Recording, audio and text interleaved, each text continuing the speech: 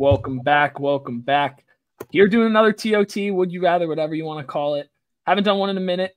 Thought of this idea the other day. Both guys are absolutely hooping right now, so we figured it'd be the best time to bring it to you. They're both in the news. They're both playing some really good ball. Both teams starting to look like contenders again. Would you rather Steph or Luka? Pretty simple. We're going to pick some sides on it. We're going to give you some stats. We're going to give you some reasoning. Let us know in the comments who you think. But Finn, who you picking? Slim, who you picking? Let's get right into it. You know I got big 7'7", 6 foot. I think 10. I think 6'7's a lie. 6'10", 240. I've seen pictures of him next to people who are tall. 6'10", 240, 250. Believe the height. See, you know who I'm going? I'm going with my twin, my most said look-alike. You feel me? I'm going 30. I'm going 30. That's crazy. Spencer Dinwiddie's your number one look-alike, buddy. That's what the goatee. But when I had the beard and then I got the fro, you know what I'm saying? So I be hooping and the way I be shooting from the range, they be like, "Boy, you look like 30," and I'm like, "Help it," you know what I'm saying? All right, I'm torn, but I'm lean Luka. I lean Luka, but I'm torn. This also could just be because of my Cavs fandom and me not wanting to pick Steph. But yeah, I mean, I'm gonna start off here. Slim, you can counteract me, but I mean, Luka, with both guys have had extended periods without their second best player. I would argue that Draymond, or maybe their most important second player, because Draymond's not the second best player on the team, but I think he's the second most important player. Luka without Kyrie averages 37.6, 11.3 assists, 9.1 rebounds, 11-8 record, shooting 48% from the floor. Great numbers, bro. I mean, if you're just going numbers, it's not even a debate. But then you've Steph with no Draymond. He's 11-11, 25 even points, 4.8 assists, 3.5 rebounds, shooting 42% in those games. They are 11-11. So it's I don't want to try and make this like an impact on winning and just look at the records kind of thing, because the eye test is there for both of these guys. But Luka, to me, he just commands an offense like with the ball in his hands better than Steph Curry does. And I think Steph, to me, is a lot of fit and scheming him open while he can do it himself. Don't get me wrong. I'm not trying to say that. Luka just, to me, makes everything happen while Steph has a Draymond to do that, if that makes sense. 100%. And in regards to this this or that, you feel me? Like, follow, comment, subscribe, show you mom, show you auntie. We appreciate you. Shout out to be faithful. You know what I'm saying? What do you say? Auntie now? He said that auntie now? But anyway. Auntie now? 2020 mom bird or auntie now? But I think Luka definitely impacts winning, no argument there. But I think that, with Steph's history, having championships, he knows how to really handle the pressure a lot more in the playoffs. And I think that that's really what it comes down to, not just winning, however many during 82, but when the postseason comes around, and can you come around to getting a chip? And I think that Steph definitely, we already know he impacts winning, being a finals MVP and, being the elite player that he is, being able to shoot from the perimeter as well as he does, but also, like his gravity affects how Draymond can facilitate for, the other players around him. You know what I'm saying? So that's where I'm at with it.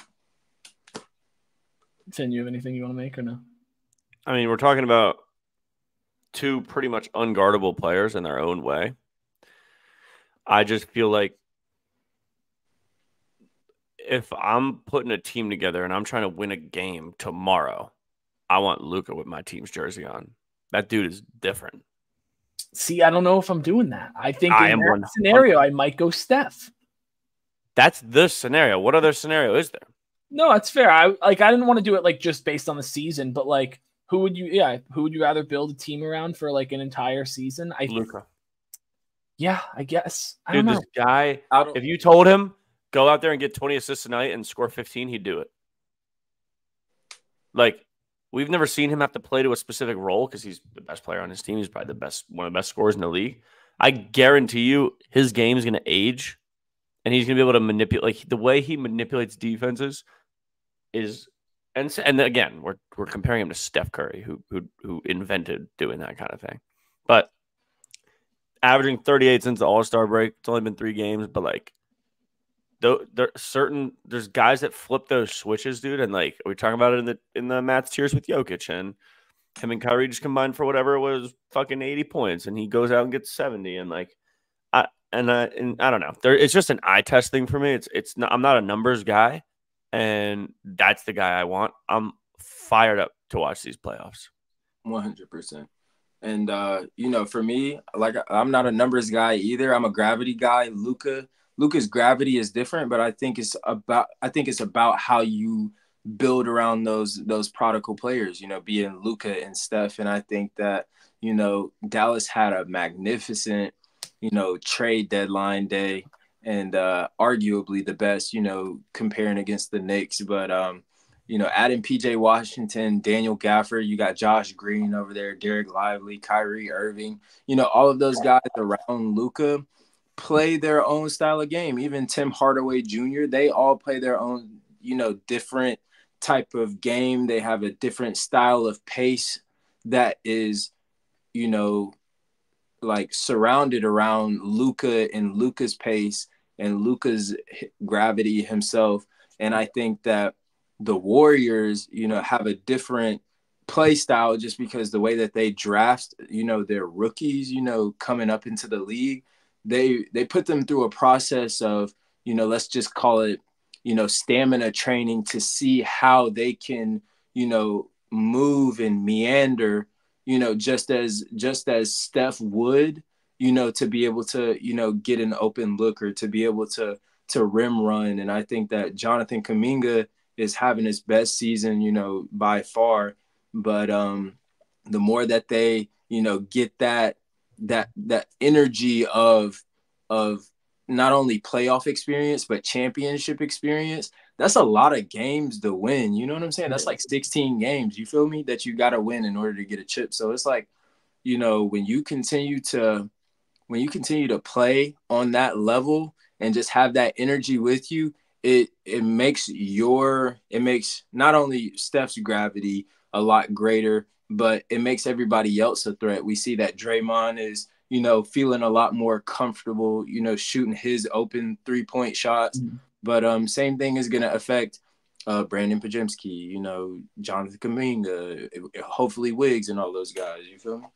Yeah, no. My thing is, I know I'm playing both sides here, but like to me, I just think because the way the Warriors run their offense in the playoffs to me is different than we see it in the regular season. A lot of time in the regular season, Steph spends a lot of time off the ball until the fourth quarter when he starts to dominate a little bit more and can still get his buckets both ways. Luka dominates the ball, and it's not like it's doing nothing. Like it's obviously translating to wins, numbers, other guys, and all that. But Luka just also has the ball so much in his hands that his numbers are going to look better. Yeah, but bro, he's shooting high 60%. Show me a guard who's ever averaged 37 without their co-star shooting 60-something%. It's fair, but Luka's also 6'8".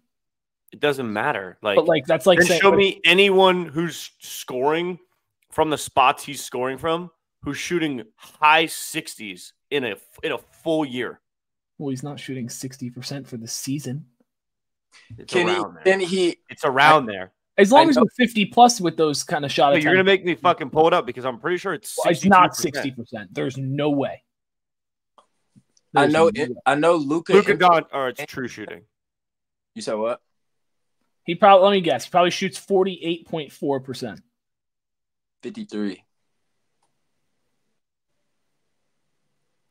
49.4%, dude. I was one off. That was pretty good. I mean, no, still unbelievable. Bro, I mean, we're comparing two, in my opinion. 34 on jump shots, shooting 50%. That's unbelievable. It's unheard of. That's wild.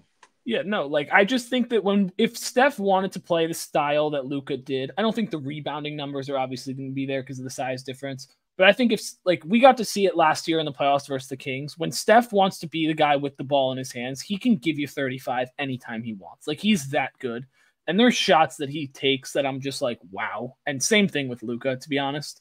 But It's just so wild to me that like Luka's already in. Like to me, this is the bet. Like the playoff run where their last championship versus the Celtics to now is a better Steph Curry than I saw when he was still winning championships with like KD in them. Like to me, this Steph Curry is the best Steph Curry I've ever watched. And Luka at this point, he's 26, 25, and he's this good already. It's wild. Steph shooting 44% from the field. That's a little ridiculous as well. Yeah, I mean, the shots he takes is, yeah. I mean, Steph's never been like the highest percentage guy consistently. I think he's having not like, if you just look at the numbers, it's not as good, but like closing games, he's been unbelievable. Like I know they lost, but versus the Hawks that game when he dropped 60, like those shots were the craziest things I've ever watched on a basketball court. I was there. Yeah, it was like wild. I also had the Warriors, so like I was freaking out, and they still. But like, always loved betting against the Hawks, dude. No, I bet with and against the Hawks all the time. I actually probably bet the Hawks the most out of any team in the NBA, which is like probably the dumbest thing to do because they're like just mid. Like they're out of their last like conversation for another day. Conversation for another day. But yeah, no, I just think like I don't know. I like would I rather have Luka on my team for the next 3 years than Steph? I don't know if that's what we're doing right now. I know. I'm just thinking about it in my head. And 100,000% yes. Yeah, I guess I would have to. Your hands are tied, and you don't want to going down the 5-year, 10-year road, obviously. So, yeah. But the kid's gonna win chips, dude. I still believe that he's never been on a good team. See, I disagree with that. There's a thing with Luke. I think Luka's one of my favorite. He makes those teams look as good as they are.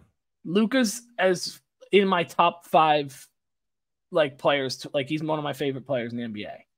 But I think a lot of the reason that his team hasn't gotten to me over that like championship hump and made it to the finals yet is because Luka to me can always get 35, 10, and 10 anytime he wants. Can always do it. I don't like this argument. He can always do it, but there's a time where you're got like your teammates around you have to be able to perform and carry you because you're not always going to be able to do it by yourself throughout. Tim Hardaway's about to win 6th Man of the Year. True, and I think Tim Hardaway's having a good season. But if you look at numbers like Grant Williams off the team, Grant Williams' points per game went up like 8. Porzingis' points per game went up on less shot attempts and better efficiency. Like I just think there's an element to it. I disagree with it, but that's an argument you could make is that the team, like the players' averages go up just because Luka dominates the ball so much. But like, if you're a catch and shoot player, like there's also guys that averages went down. Like DFS on the Nets isn't nearly as good as everyone thought when he was on the Mavericks.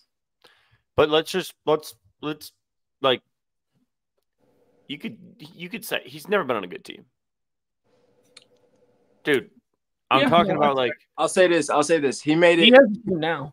He made it to the Western Conference Finals. Fucking good. Did he make it to the Western Conference Finals a couple years ago? Yeah. His like sophomore year. And I'm pretty sure, I may be wrong, but he did it by himself. The Hawks also made it to the Eastern Conference Finals, and I can attest to that not being Trey's best roster, and I'm not comparing those two at all, but I'm saying that I can understand that this season is Luka's best surrounding crew. Yeah, for sure. Any other final arguments, or we'll leave it up to the comments? Get in the comments, dude. We'll see how that goes. They're going to be like, Slim's giving Matt weird looks. But yeah, no, great comment by that guy. Really hype on that. Fired me up. Made my day. But yeah, like, comment, subscribe. Let us know who you would rather have for your team the rest of the season. And peace.